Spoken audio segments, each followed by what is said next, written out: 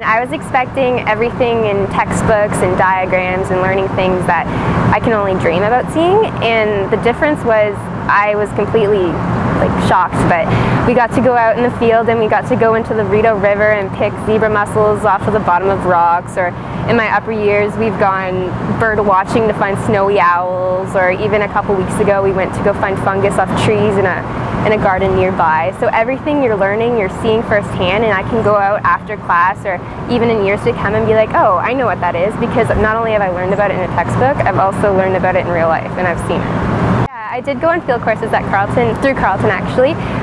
So what you can do in biology is you can take a field course, which is basically a course, but it's actually out in learning things in the field, like it says. So I got to go to Bahamas, and that was through the University of Waterloo. So Carleton does connections with a bunch of different universities, and I got to meet not only people from Carleton, but other biologists from around Ontario. I got to do research on what I wanted, which was really cool. It's all ecology based with aquatics. So we got to go out in the coral reefs every day and swim in the water and see the corals and stingrays and all that great stuff. But then we actually got to do research on what we loved, and I wanted to do different colors and how they affected the behavior of damselfish. So I would go out every day. There was these wild dogs that were there. I guess they lived on the beach, and they would swim around with me, which sometimes would get on my nerves because I was doing research. But just to be out in the water every day, taking all these different color samples and being in the life of what someone from the Bahamas would be doing, it's just an amazing feeling.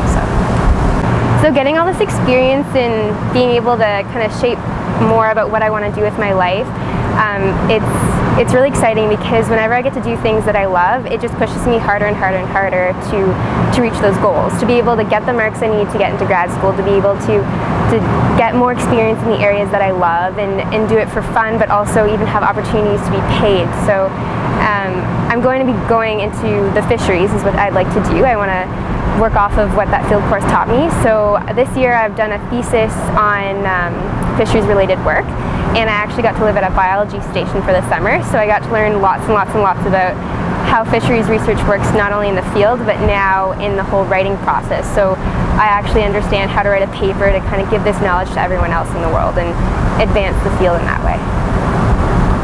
So if I was to talk to a prospective high school student about going into biology, first and foremost I would make them think about what their interests are and what they love and what they've grown up with and all that stuff. So if they were huge on making ant farms or raising a caterpillar to become a butterfly like I was, I'd say definitely look to go into an ecology concentration. But if they were fascinated about helping people and curing diseases and finding cures for things that no one has been able to find yet, that's definitely health science, right? So there's so many different fields in biology. I mean, there's even physiology if you're interested in how people move and how exercise affects others. There's just so many opportunities. So if you can just narrow in what you loved growing up and what you love now, you can really find where in biology you want to go and stick with it. And the best thing is you have the opportunity at Carleton to go in so many different areas in biology. So you're never stuck in one small area. If you go in and you don't like that area at first, you can always go somewhere else.